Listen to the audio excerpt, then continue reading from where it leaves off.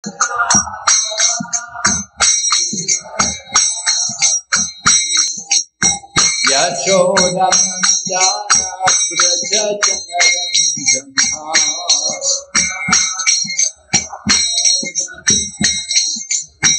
Yashodanandana Prajajanaranja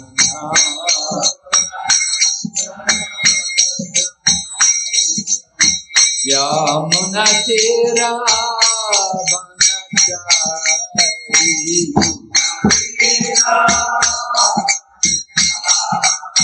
Yamunatira Vanachari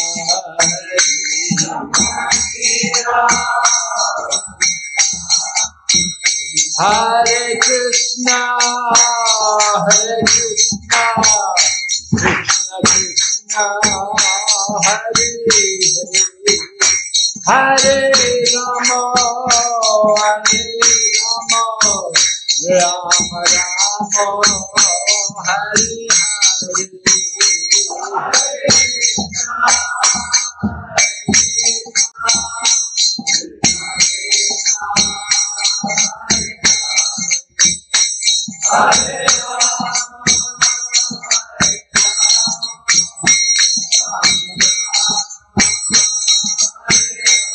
Hare Krishna, Hare Krishna, Krishna Krishna, Hare Hare, Hare Rama, Hare Rama, Rama Rama, Hare Hare.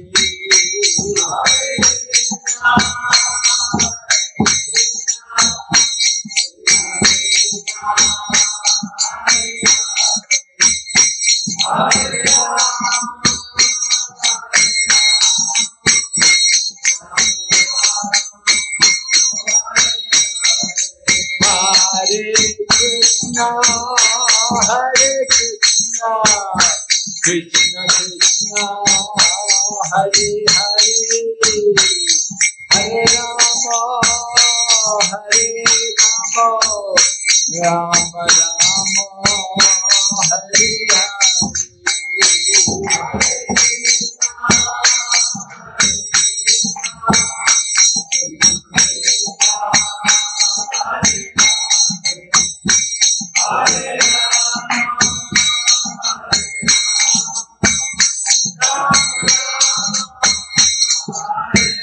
Nitai Gaur Hari Bol, Hari Bol, Hari Bol, Nitai Gaur Hari Bol.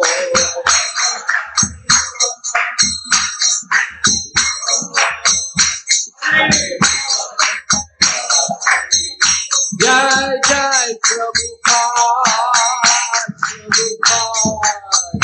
Prabhupada, Jai Shila Prabhupada.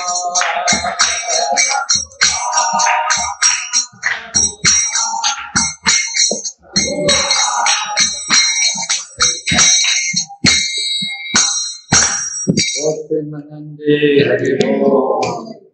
Nama Om Vishnu Padaya Krishna Prishtaya Bhutale Srimati Bhakti Vedanta Swami Niti Namane Namaste Saraswati Devi Gauravani Charine Nirvisesha Sunyavadi Paskachate.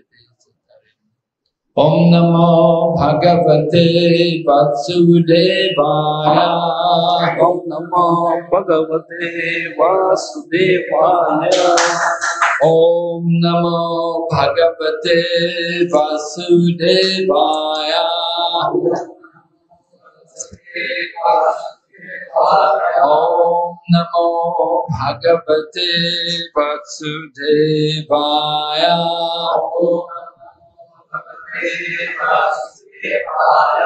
Narayanam Namaskrityam Narayanam Namaskrityam Naram Chaiva Narottamam Naram Chaiva Narottamam Devim Sarasatim Vyasam Devim Saraswatim Vyasam Tato Jayamudiraya Tato Jaya Mudirayet Nastaprayeshu Abhadreshu Nashtaprayeshu Abhadreshu Nityam Bhagavata Sevaya Nityam Bhagavata Sevaya Bhagavati Uttama Shloke Bhagavati Uttama Shloke Bhakti Bhavati Naishtaki. Bhaktir Bhavati Naistiki. We're reading Srimad Bhagavatam, Canto 10, chapter number 52, entitled Rukmini's Message to Lord Krishna, text number 19.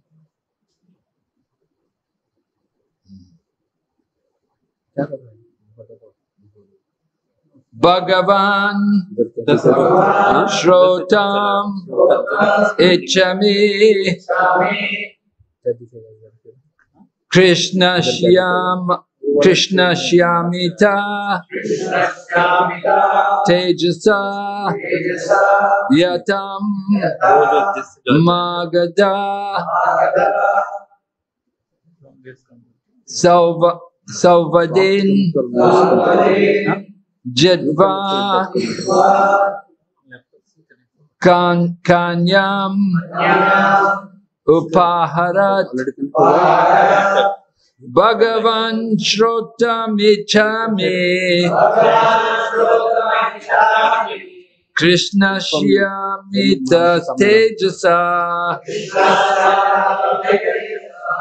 Yata Magada Sauvadin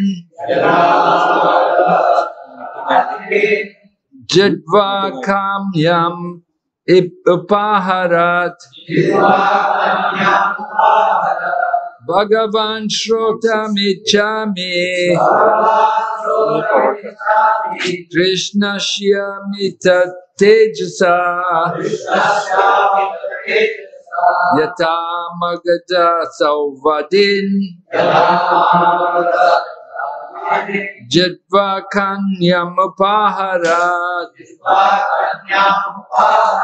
Bhagavan Shrotamicchami Krishna Shyamita Tejasa Yata Magada Sauvadin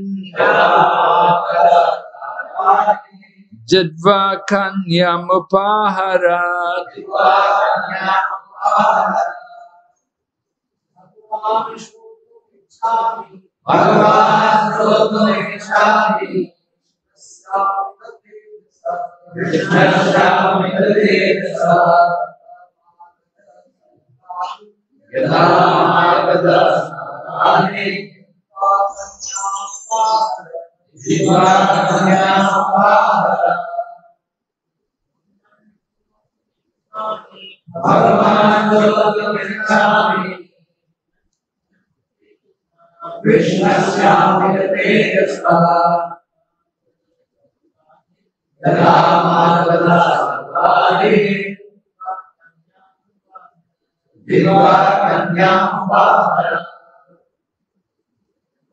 Managers? Nobody? Bhagavan, O Lord, Sukadeva Goswami, Sukadeva Goswami, Shrotam, to hear, Ichami, I wish, Krishnasya, about Krishna, Amita, immeasurable, Tejasa, whose potency, Yata, how, Magada, Sarva Adin, such kings as Jarasandha and Salva, Jitva, defeating, Kanyam, the bride, Upaharat, he took away. Translation. Maharaj Parikshit. Maharaj Parikshit says, My Lord, I wish to hear how the immeasurably powerful Lord Krishna took away his bride while defeating such kings as Magadha and Shalva. You can repeat. My Lord, My Lord, I wish to hear I wish to hear how the immeasurably powerful how the immeasurably powerful Lord Krishna Lord Krishna took away his bride took away his bride while defeating defeating such kings kings as Magadha as Magadha and Shalva. and Shalva. Purport by the disciples of His Divine Grace Bhaktivedanta Swami Prabhupada. We should not think that Sri Krishna was actually afraid of Jarasandha. In the very next chapter, we will find that Sri Krishna easily defeats Jarasandha and his soldiers. Thus, we should never doubt the supreme prowess of Lord Krishna. Om Jnana Timirandasya Jnananjana Shalakaya Chaksurunmilitanena Tasmai Shri Gurave Namaha Shri Chaitanya Manovistam Sthapitam Yena Bhutale Swayam Rupa Kathamayam Dadati Swapadantikam Vandeham Shri Guru Shri Yata Padakamalam Shri Karun Vaishnavamscha Shri Rupam Sagrajatam Sahagana Raghunatha Vitam Tam Sajivam Sadvaitam Savadutam Harijana Sahitam Krishna Chaitanya Devam Shri Radha Krishna Padam Sahagana Lalita Shri Shakam Hey Krishna Karuna Sindhu Dinabandhu Jagatpate Gopesha Gopika Kanta Radha Kanta Namastate Tapta Kanchana Gorange Radhe Vritavaneshwari Vrishabhanu Sute Devi Pranamami Hari Vanchakalpatarubhyascha kripa sindhu vacha patitanam pavanebhyo vaishnavibhyo namo namaha. Jai Shri Krishna Chaitanya Prabhu Nityananda Shri Advaita Gadadhar Shri Vasadi Gaur Bhaktavinda Hare Krishna, Krishna Krishna, Hare Hare Rama, Rama, Rama, Hare Hare Krishna. We are very honored that we are with us. Bhakti Vighna Maharaj. Joined us on 41 years ago in 1951, 1971. And since then, he has been actively preaching the mission of Srila Prabhupada. He has been also promoting our ISKCON Kolkata. We are traveling with the party member. We have been also attending ISKCON Hyderabad. We have done many wonderful services. And in 1994, he was awarded as and since then he has been traveling far and wide. He has spent a lot of time preaching to Chinese countries, China, Middle East, South Asian countries, and we are very fortunate that every year he comes to Mayapur. He also makes point to come to Calcutta and bless the people of Calcutta. Maharaj is known for his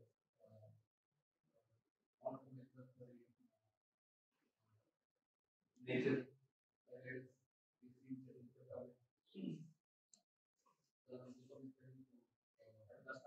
Some people preach, and but they are not very good. Some people are very good, but you are expert in both. Your behavior is also exemplary, and your gifting is also exemplary. Maharaj also very wonderful.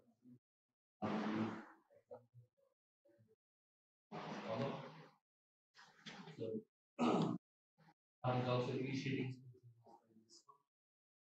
So Maharaj is very busy. He has taken all his time to spend time here at Texas.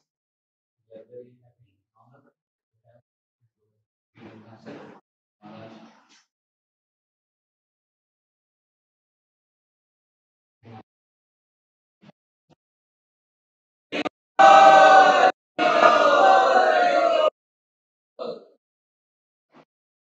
And my Lord,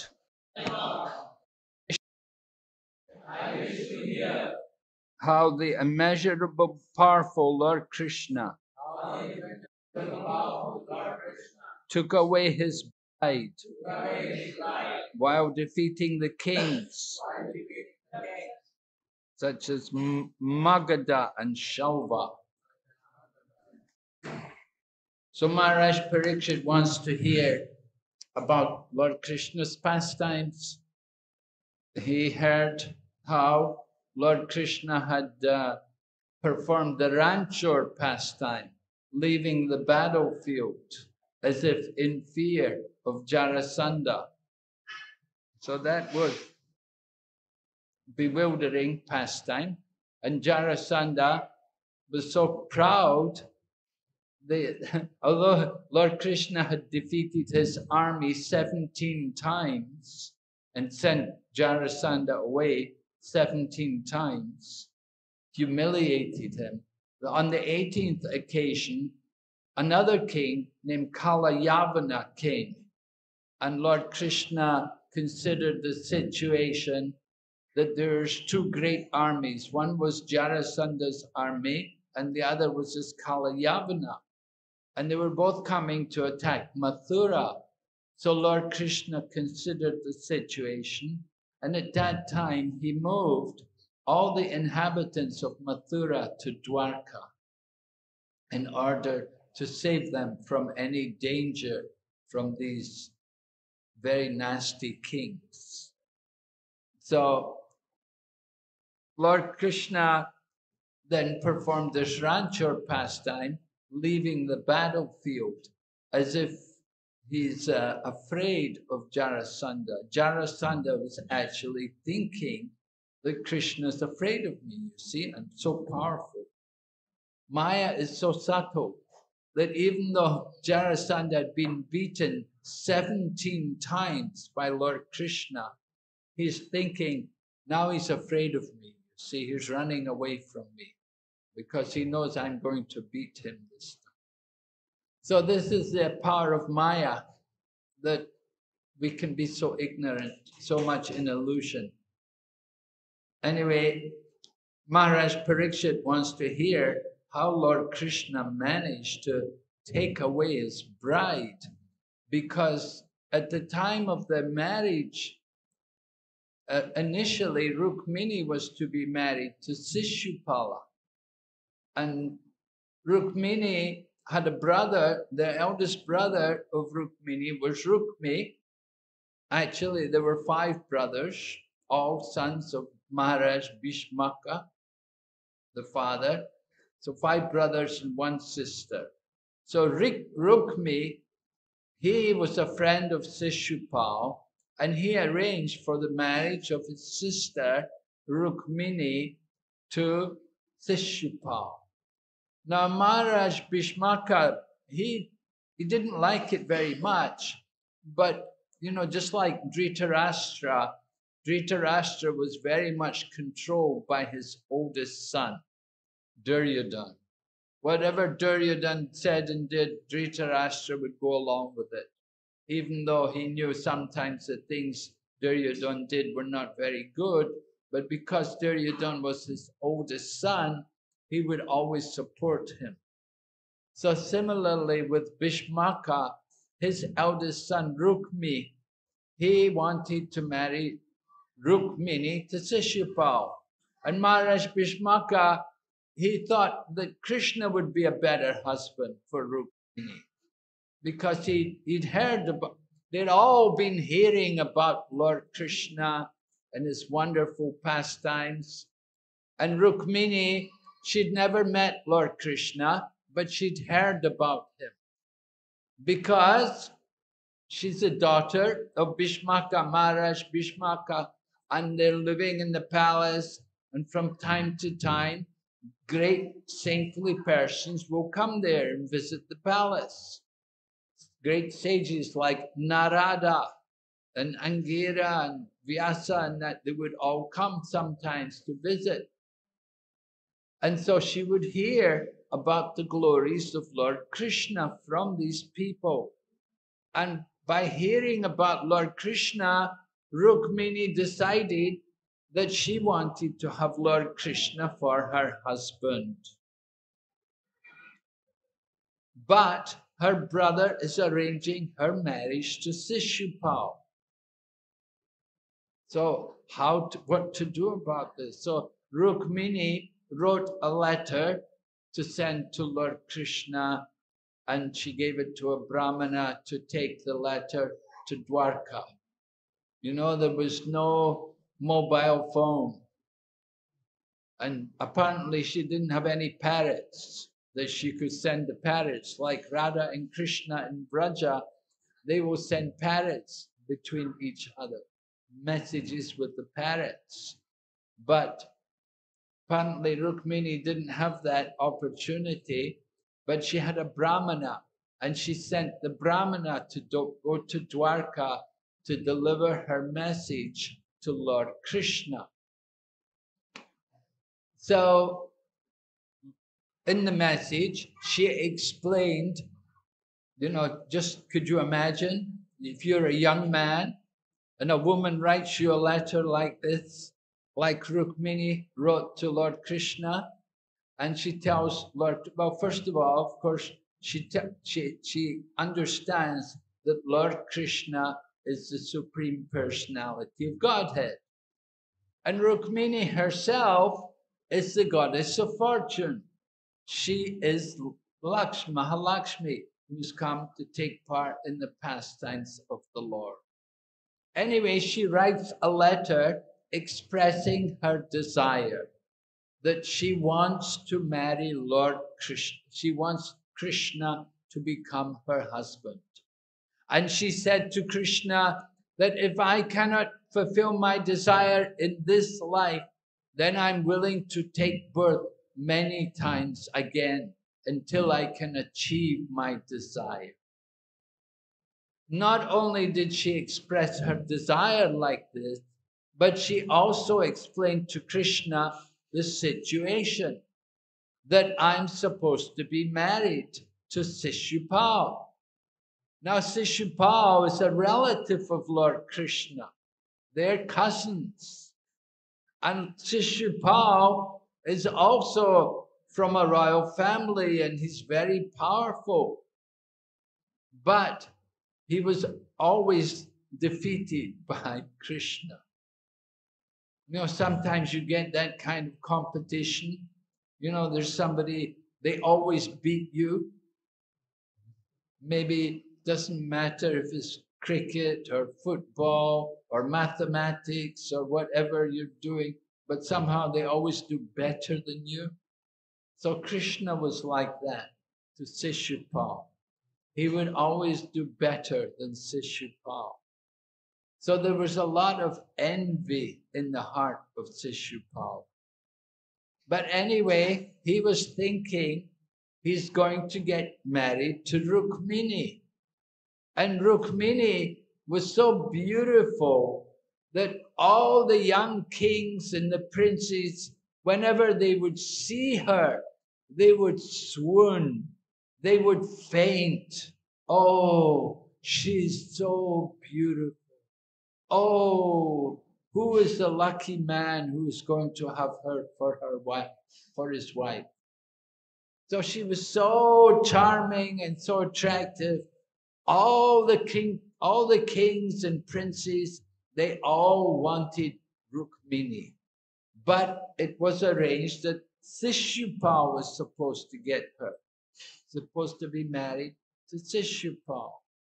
You know, other queens and so on, they would have Swayamvara ceremony.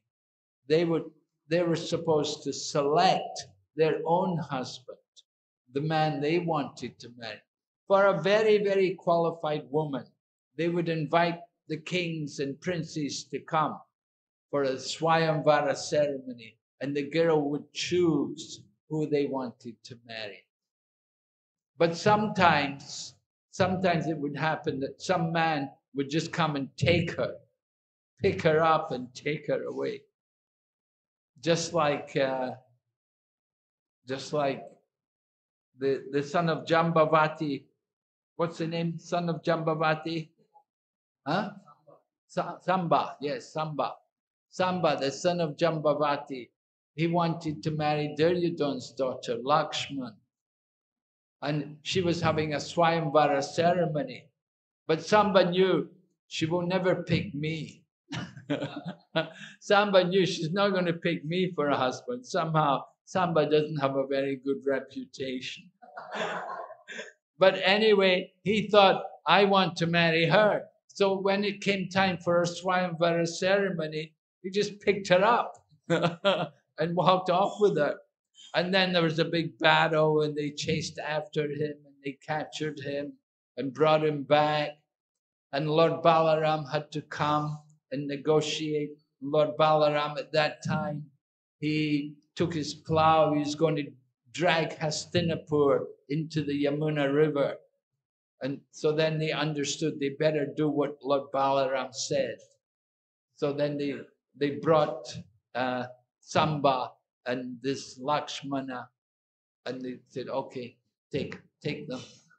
So Lakshman got his wife that he wanted. Samba got his wife, got Lakshmana, who was Duryodhana's daughter. Anyway, Rukmini doesn't have that opportunity somehow. There's no Swayamvara ceremony for her.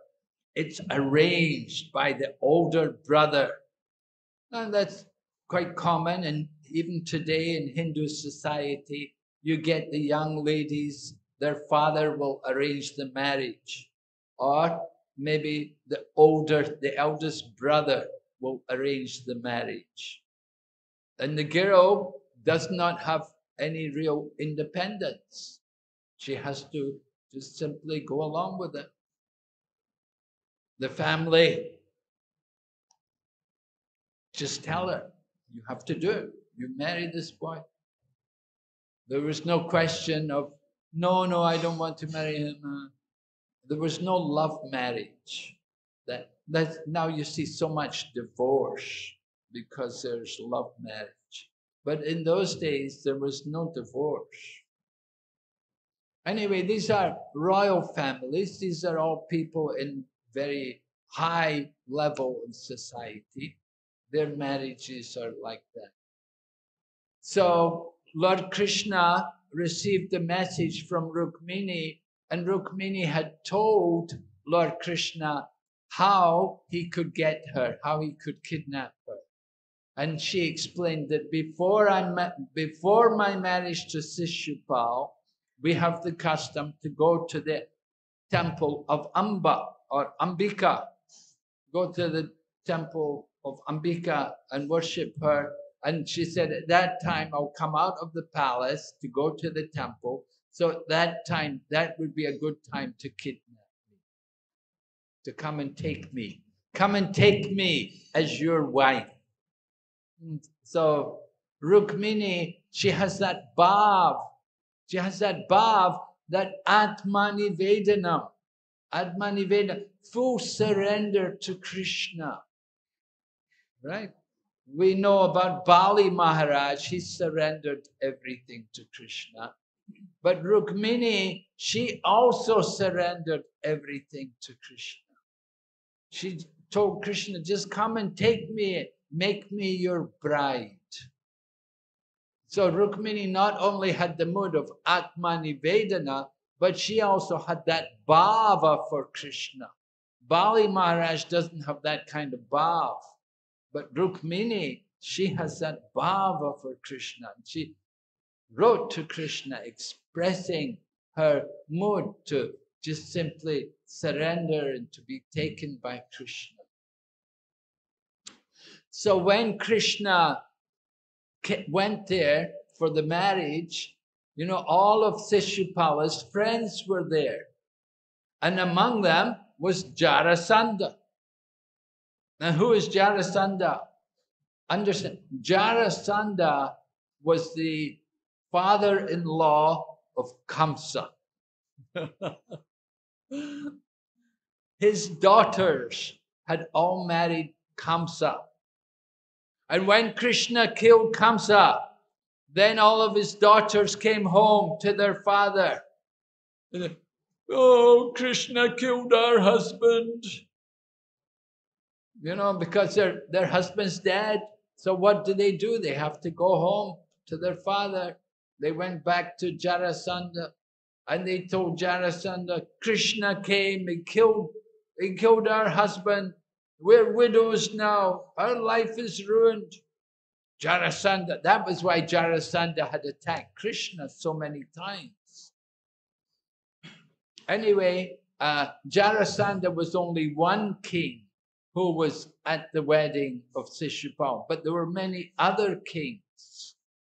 And among them was also Salva, the Shalva. The Shalva, he was a very powerful demon. He had all kinds of mystic powers, and he was a master in magic and creating illusions.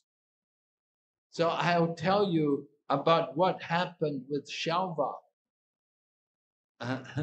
You know, just imagine how powerful Lord Krishna was. All of these kings were there, and they were all there to support Shishupal. Now Jarasandha himself, Jarasandha had the strength of 10,000 elephants. He was so powerful. He was so powerful that when Lord Krishna, you know, before Maharaj Yudhisthira could perform the Rajasuya Yagna, they had to get supremacy over all the ruling kings. So Jarasandha would never recognize Maharaj Yudhisthira as the emperor. So before they could perform the Rajasuya Yagna, they first of all had to defeat Jarasandha. So what to do? So it happened that Lord Krishna, along with Bhima and Arjuna, they disguised themselves as Brahmanas because they know the nature of Jarasandha, that this Jarasandha is very clever person, he's very powerful, he's got the strength of 10,000 elephants, but he's also very clever. He knows to give charity to Brahmanas.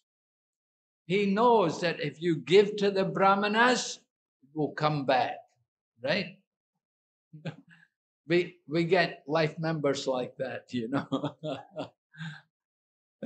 You get people, they're doing business, you know. Sometimes there's some people like that, they do business and they say, I know that if I give to Krishna, it will come back many times. So Jarasandha was not giving to Krishna, he was giving to Brahmanas. Just like Bali Maharaj had been told by Shukracharya, give to the Brahmanas. And so when Lord Vamanadev came as a Brahmana, Bali Maharaj wanted to give.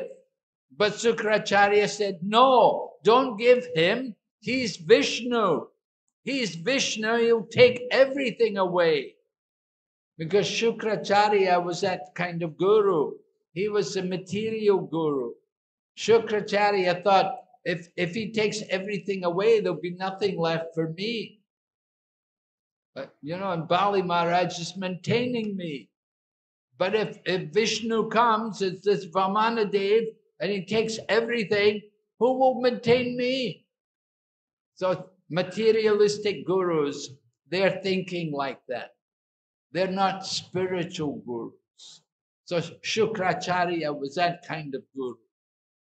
He was telling Bali Maharaj, don't give it. But Bali Maharaj thought, well, if he is God, he can take it anyway. So it's better I give him than he takes it. Because if he takes it, he gets, I don't get any credit. But if I give to him, I get the credit that I gave. I gave charity.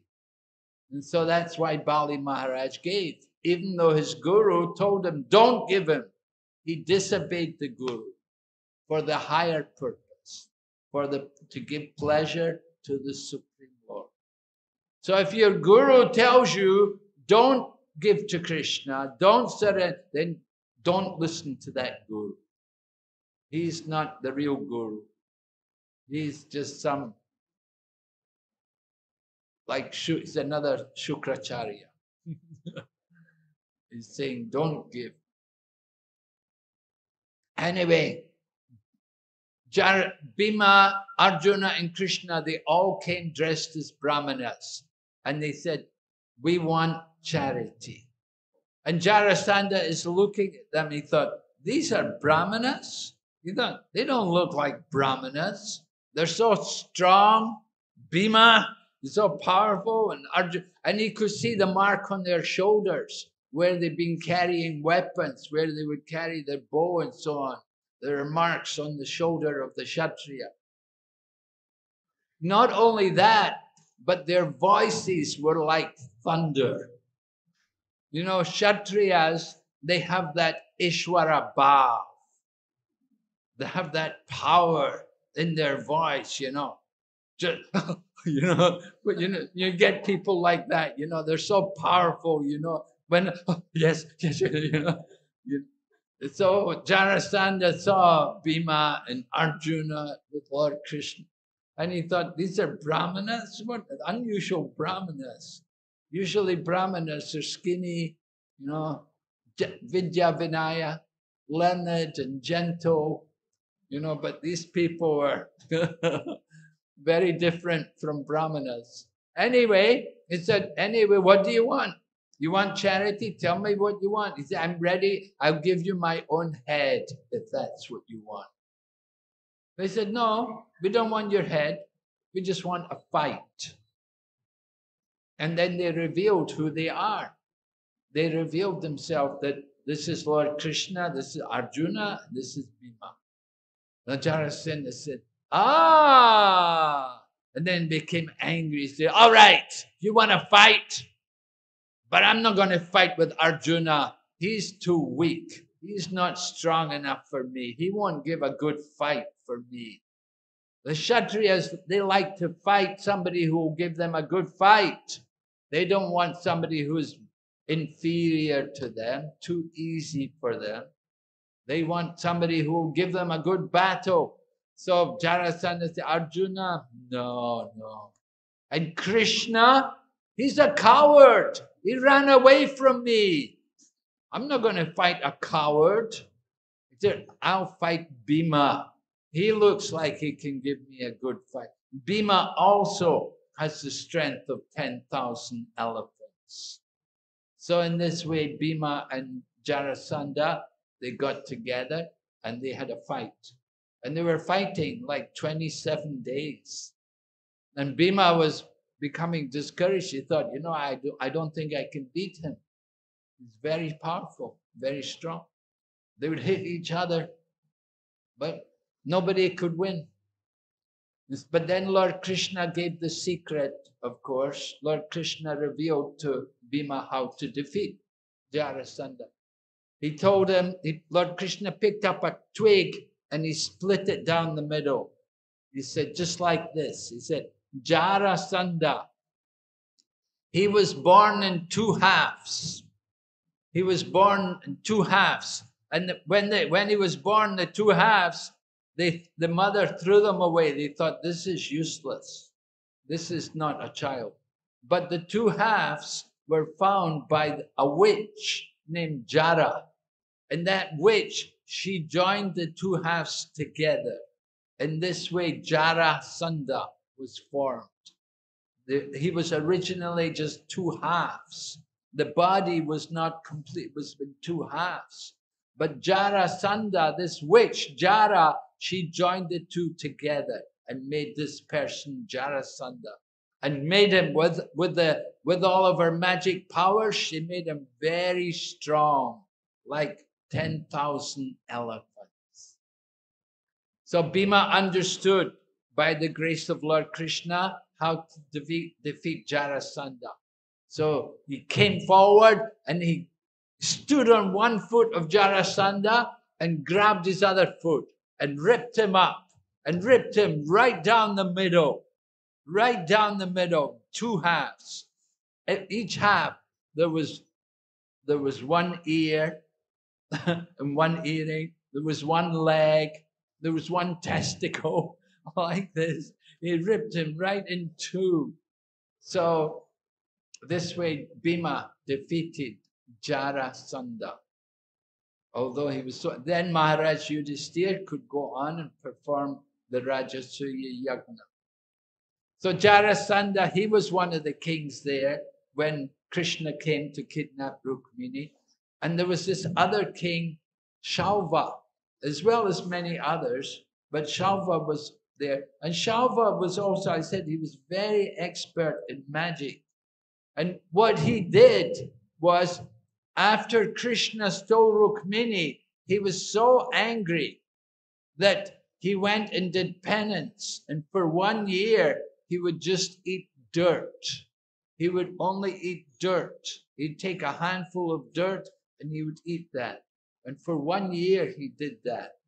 And in this way, Lord Shiva appeared to him. And then Lord Shiva, of course, wants to know, what benediction do you want? What blessing do you want? So Shalva told him, I want to have an aeroplane, a flying fortress that I can fly in the sky and I can I can defeat my enemies. So Lord Shiva, he gave this flying fortress to Shalva. And Shalva then went to attack Dwarka. Now at the time Shalva went to attack Dwarka, Lord Krishna was not there. He was away to Hastinapur. And Lord Krishna's sons were there, headed by Pradyumna. So Pradyumna came out and he fought with Shalva.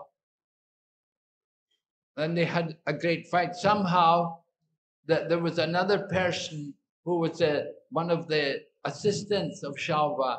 He came and he hit Pradyumna and knocked him unconscious.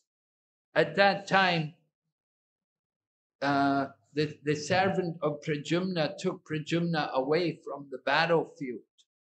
And when Pradyumna recovered, he was very angry. He said, why did you do that? Why did you take me away from the battlefield? You should never do that.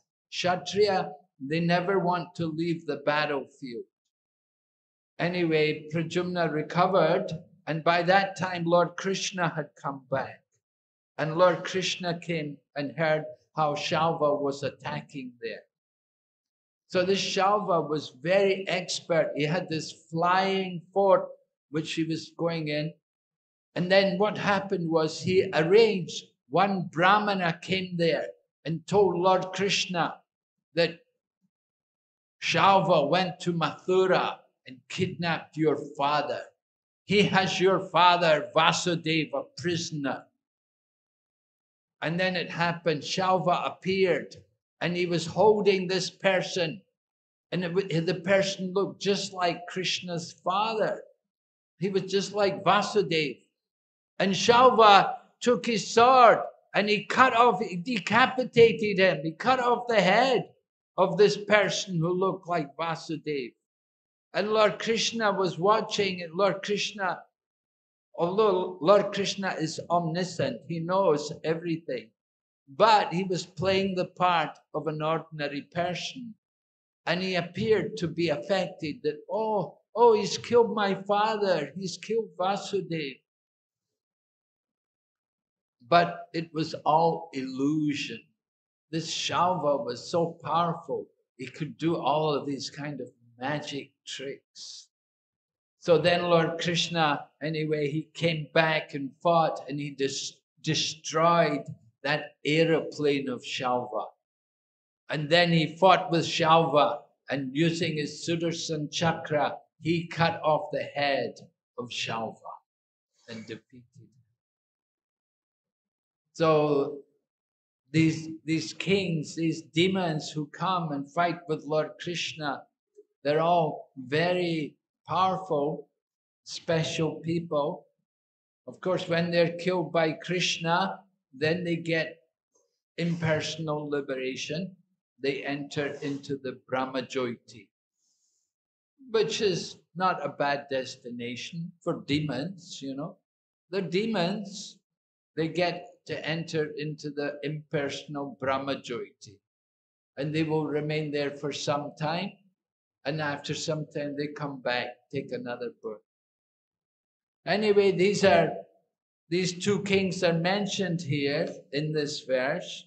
It said, because Maharaj Parikshit knew about this Jarasan, the king of Magadha. The king of Magadha. Where is it, Magadha? Anybody know? Bihar, no? So Bihar. So he was the king there, and Shalva also, two very powerful kings.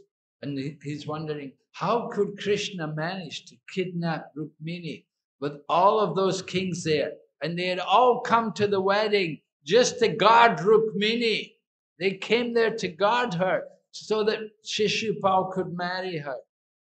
But still, Lord Krishna outsmarted all of them.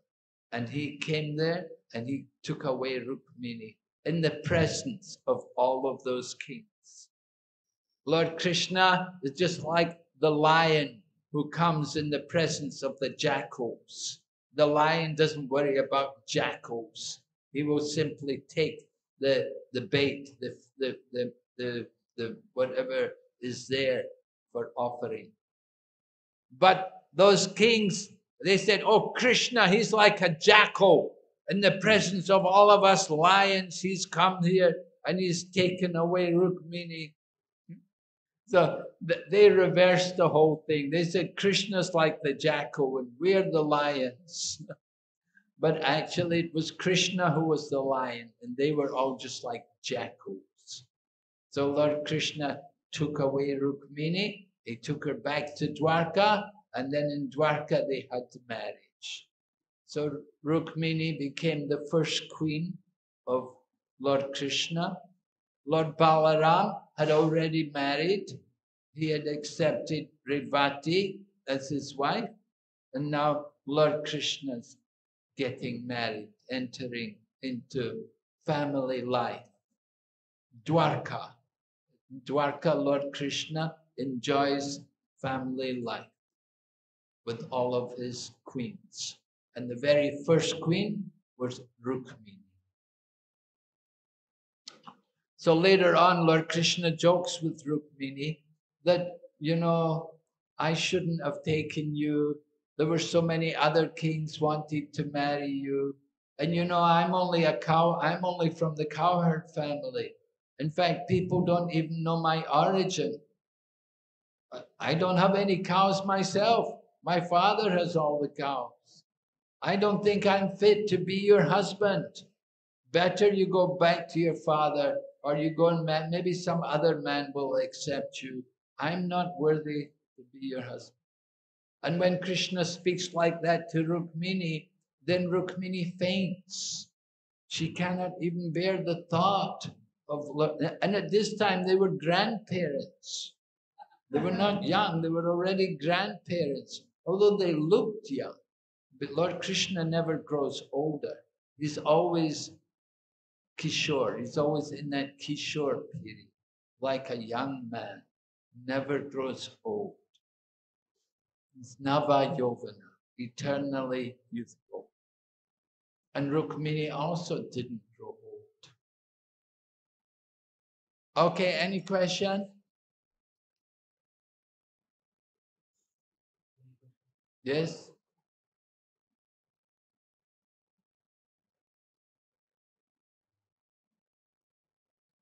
Thank you so much for the wonderful illustration, giving the Vinasa and Hello. I have one question regarding Vishnupad.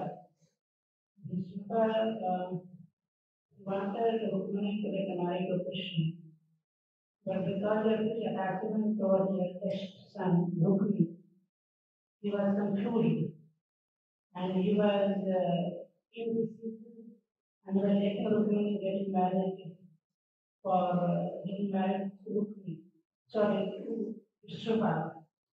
Similarly, you find Nityananda Prabhu when he narrates the story of the two Brahmana who had gone to Sakshi Gopal and Yasasha Brahmana wanted to give his daughter in marriage to the young Brahmana. But somehow because the old Brahmana was attached to his family, he was not able to do that. So this kind of weakness of heart, which somehow makes us unable to fully surrender to Krishna or to accept the will of Krishna, is also there in our life also, where we say yes to Krishna and we say yes to Maya also. So how do we deal with this? Because we see that Sangha had hope and the old Brahmana had also hope. So how can we overcome this challenge and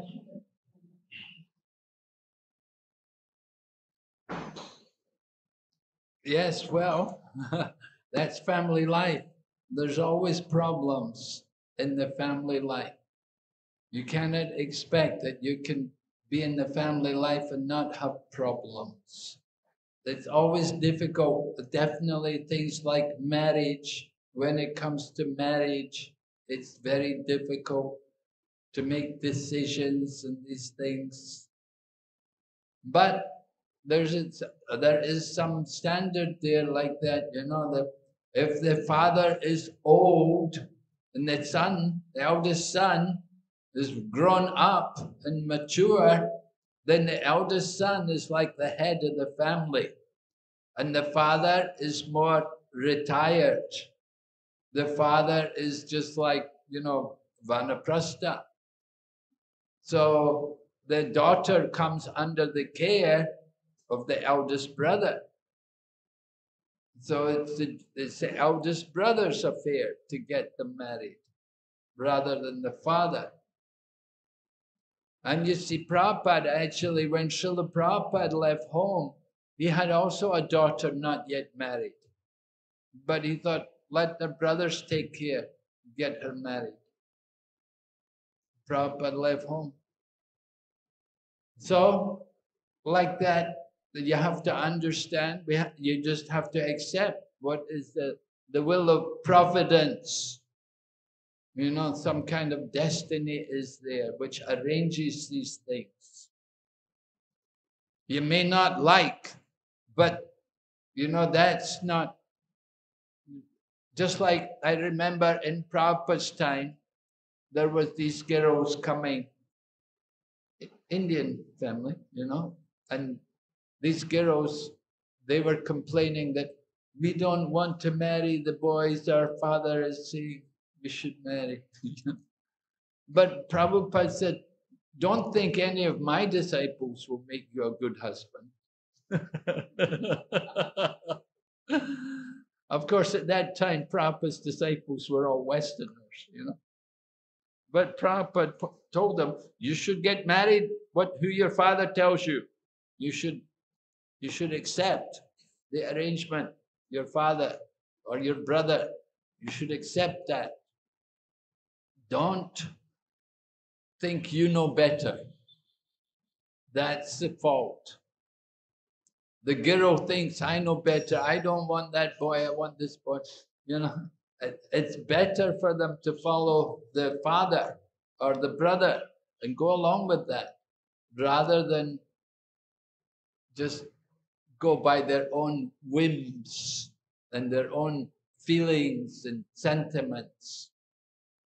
It's better that they don't try to decide for themselves, but they should follow the arrangement of the family. So for the Guru, that's the system. The family arrange.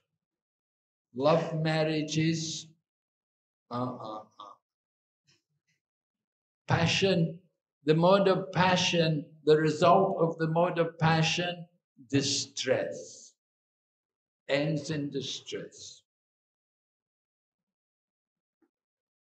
So better the mode of goodness. Act according to religious principles. All right. Thank you so much for explaining the idea of marriage and how it is related to it. My question was something else. My question was regarding the weakness of heart, which is called the weakness of heart. Weakness of heart? Weakness of heart, which is not felt, and even that old Brahma felt, including the will of Krishna. How can we as Advaita overcome this weakness of heart? So we also pulled in both directions by Krishna also and by Maya also. How do we choose Krishna and not Maya? Well, you know, we're not in that situation of the old Brahmana. It's difficult for us to, for me to compare the old Brahmana to our situation. You know, you're a brahmachari, you don't have the problem, you're not in the situation of that old Brahmana. You don't have a wife and family and a daughter. So your weakness of heart doesn't have much in common with his weakness of heart. But the weakness of heart is simply our attachment to material things. I don't know, maybe you have an old mother and you have some weakness of heart. You think about my old mother. So how do we overcome that kind of weakness of heart? Well, simply by cultivating spiritual knowledge. We have to see everything in relation to the scriptures, understand everyone as the spirit soul, and understand that whatever devotional service you're doing, your mother will also enjoy the benefit of that. That you can often give the results of your pious activities, the results of your seva, you can give them for the benefit of your mother, that she can also be delivered from material life. So you have to think like that. What can you do? You know, we have weakness of heart. It's just simply attachment to the ephemeral, attachment to things which are illusory and temporary. And we have to overcome them by spiritual knowledge, by taking shelter of the holy name. You can conquer over this weakness of heart. One of the devotees used to say, we're training our gladiators to conquer the mind in the arena of japa. So that weakness of heart is coming due to the mind. So we have to conquer over the mind by japa, by chanting very carefully and very attentively and loudly and powerfully and purely. With the power of the holy name, we will overcome all the weakness of heart. Devotional service itself, any anga of bhakti, will help us to remove that weakness of heart. But especially the chanting of the holy name.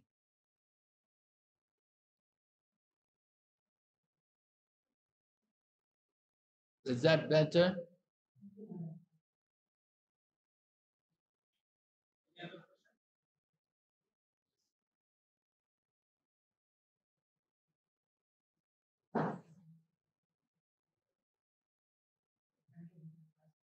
As you mentioned that how me Bali Maharaj was surrendered to Lord.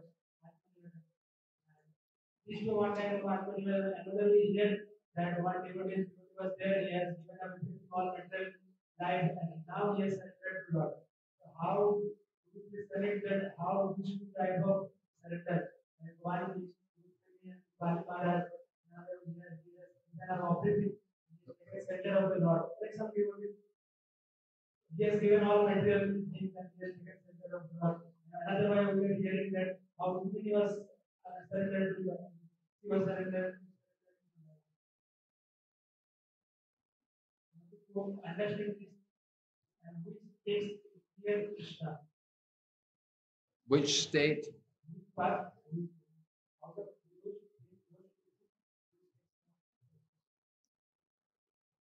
Well, somebody may come and they may surrender everything in the beginning. They may come to the Krishna consciousness and they may give everything what they have, but they may not have given their full mind to Krishna. They may have given their material possessions, but they never really give their full mind to Krishna.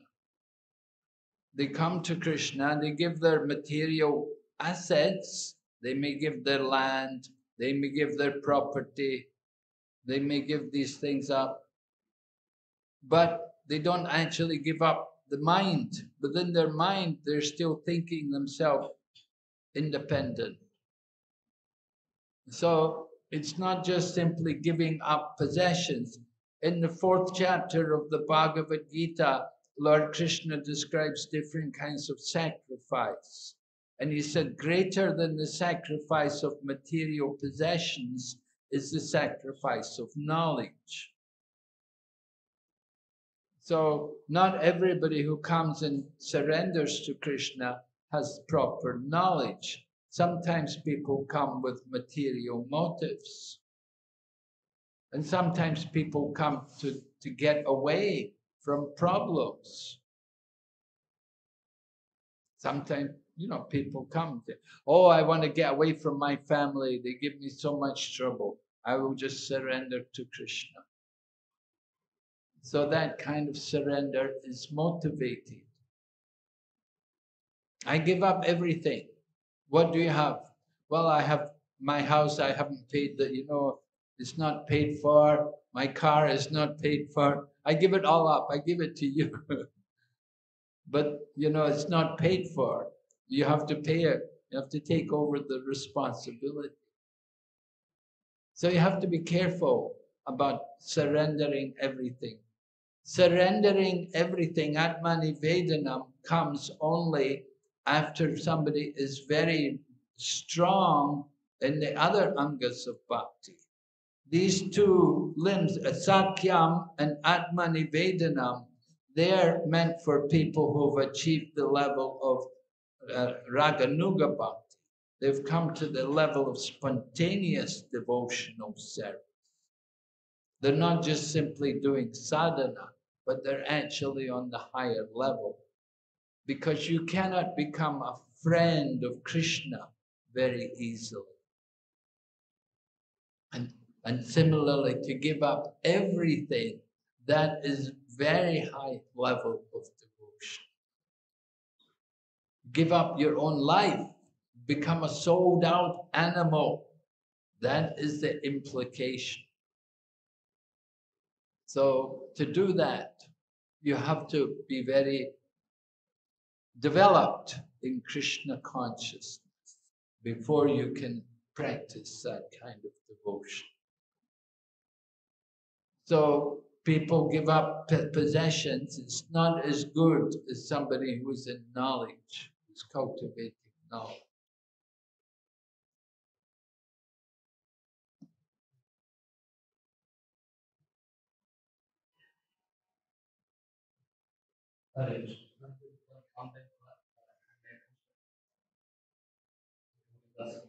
how do we balance our spiritual life and life? Hear the pastime of Krishna. How can we learn that How can we learn balance? the balance?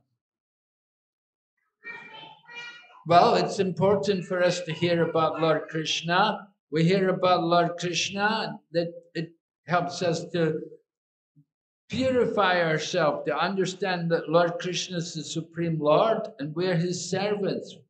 Our real business is to hear the pastimes of Lord Krishna, to take pleasure in remembering them, thinking about them, how Krishna is so wonderful.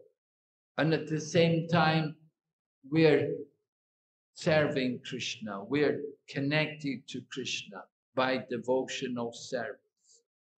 So it's not enough to just simply think I'm a devotee. We have to know why we're devotees. Why are we worshipping Krishna? Why are we chanting Krishna's name? Because Krishna is so wonderful. And we're so attracted to Krishna. We take so much pleasure in hearing about Krishna. And when we hear the pastimes of Lord Krishna, then it increases our pleasure. It gives us more pleasure, more satisfaction. If we didn't know about Krishna, we'd wonder why we're chanting his name every day. You know, if you don't know any Leela of Krishna, you don't know what Krishna did and who he was, oh, we just chant, it's just a sound, we just chant, you know. It's just a sound. Yeah, it wouldn't be the same. But the more we know about Krishna and his activities, then the more we develop our attraction for Krishna, and the more we develop the taste for chanting. People often say, oh, I have no taste for chanting. Why you don't have any taste? Because you never read the books. You don't know anything about Krishna. So you have no taste. So we have to hear regularly. And we should become attached to hearing and to chanting also, to talking about Krishna. That's desired. The more we're speaking about Krishna, then the more our life is transcendental. But if we're not thinking of Krishna, then we think of Maya. You don't think of Krishna, you just think of Maya. You don't think of Krishna, how Krishna kidnapped Rukmini. What do we think? We think about some movie star or some big businessman, and this one married that one, and just total material, mundane, all the Gramya Katha. You think about these big movie stars and these big business magnates and their pastimes, you take birth again in the material world. But you think about Krishna and what Krishna did, then you don't take birth again. You won't come back again. So that makes a big difference. You don't hear about Krishna, you hear about all the wrong people. Nonsense talk breeds nonsense thought. And nonsense thought breeds nonsense action. And nonsense action means, again, birth, old age, disease, and death. But when we hear about Krishna and his activities, then Tagvadeham Punarjanma Naiti Mamiti So Arjuna. You never have to take birth again. Of course, we have to understand Krishna's pastimes are all transcendental. It's all transcendental activities. It's not mundane. So that's why we have to hear about Krishna.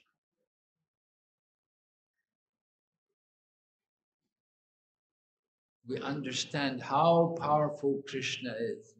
We should be fascinated by him. Everything else in this world is just some dim reflection, an imitation. People are just imitating the Leela of Krishna.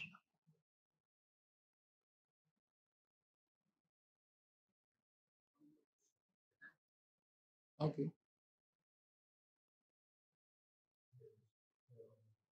Hare Krishna Maharaj, monks, thank you so much for marriage pastimes. Maharaj, we see the different demons in the Krishna at different destinations. Some of them body position, body position. But anyhow, very auspicious. Also, multiple practicing in the very, very so many people. Did not being a demon who signed the have a nice pastime. Huh? No question. Huh? His question is that becoming devotee is very difficult. It is so many people practicing. Is it not a good?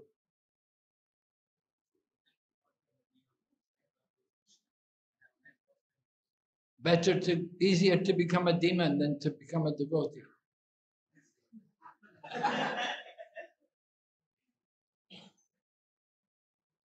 Yes, but you have to understand those demons who are in Krishna's pastimes, they're very special personalities.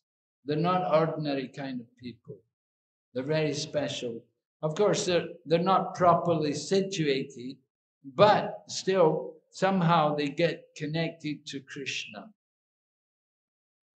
You become a demon, what will be your result? You'll simply enter into the lower species of life, birth after birth. You become demon. If you take the demon nature, the Bhagavad Gita describes you enter into the lower species and you take birth repeatedly in the lower species of life. You're not going to go to the Brahmajyoti. Those were very special demons who went to, they were killed by Krishna. You become a demon, you're just going to become a tree, a hog, a dog, a snake, a scorpion.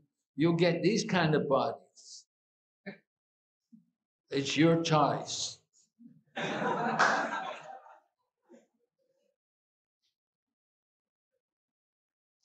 Okay, yeah. Any other question?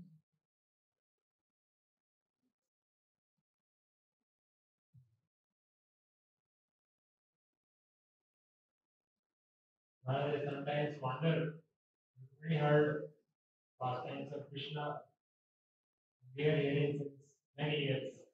So we have not yet developed so much attraction to Krishna. So from the perspective of devotee who is in Islam for let us say 10, 20 years. So how to see this? What can be our shortcomings? What is lacking in us? We are not Well, the fact that you're hearing regularly, you keep hearing, and you stay in the Krishna consciousness movement means that you have something, you definitely develop some taste for Krishna, you have some attraction for Krishna. It may not be fully purified or fully fructified, but you just have to stay. You have to stay, hold on into this Krishna consciousness movement. It's our lifeline. It's our only hope. If you go away from the Krishna consciousness movement, then you have no hope. But so long as you're here in this Krishna conscious society, we may not be, so absorbed in that bhava as Rukmini, but still we're here. We have a hope. Prabhupada gives the example, the green mango, that gradually it will become the ripe mango. It just takes some time. So the same way, we may be the green mango, but with time, the mango will ripen. So that will happen. We have to stay alive. That's another point which is made, yeah? Tattenu kampam, punjana ivatma, like that. Stay alive. What does the man have to do to inherit the property of the father? They simply have to stay alive. So in the same way, you want to go back to Godhead, you want to go to the spiritual world, You just have to stay alive. Stay in this Krishna consciousness movement and keep yourself alive by service. You know, keep up that utsahan. That's important. The utsahan, that enthusiasm, is very important for us. Keep up that enthusiasm. You know, don't think, well, I did all this before, or I did. Yeah, it's going to take time. It's going to take some time. 10 years, 20 is nothing compared to eternal time. We are nitya baddha. We're eternally conditioned souls. But we can become jivan mukta. We have the opportunity. Go on. One day we will become jivan mukta. You become the liberated soul. Now we're nitya baddha, but we don't have to remain nitya baddha. We're nitya baddha because we've been in this world so long. We say nitya baddha. But it's not that we have to remain nitya baddha. We can be transformed. We can be changed. We can become jivan mukta. But it needs our effort. We have to keep up the desire. Just like Prabhupada was in India, you know, he's 70 years old. He'd been a devotee. He took initiation in 1933. He had the desire. He didn't give up the desire. He was always trying. He was trying to do something. You know, he never got success. He didn't get anywhere. He went to Jhansi, tried to do something in Jhansi. He was trying different things. Couldn't do anything. Finally, he went to America. It came at the end. You have to be patient. It can come. It can happen. But you have to hold. You have to be ready. Prabhupada said, Krishna can give you the whole world. Are you ready? Are you ready to rule the world, to take the world? So according to our qualification, Krishna gives. We have to become more qualified, more eligible for the service of Krishna. And Krishna will give us greater and greater opportunities.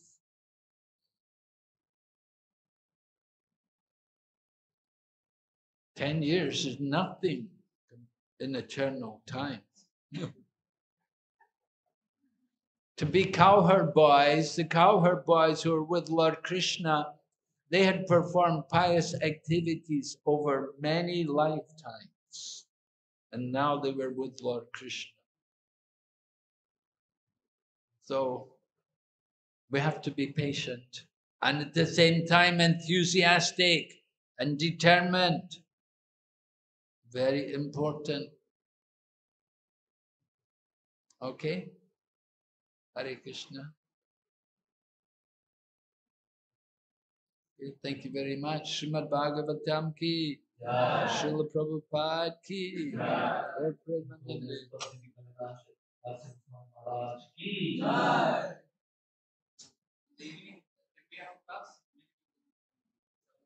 Oh, yeah. Hare Krishna. Maharaj will give class for evening also at 7 o'clock. Here in the hall of the Gaura. All are. And we are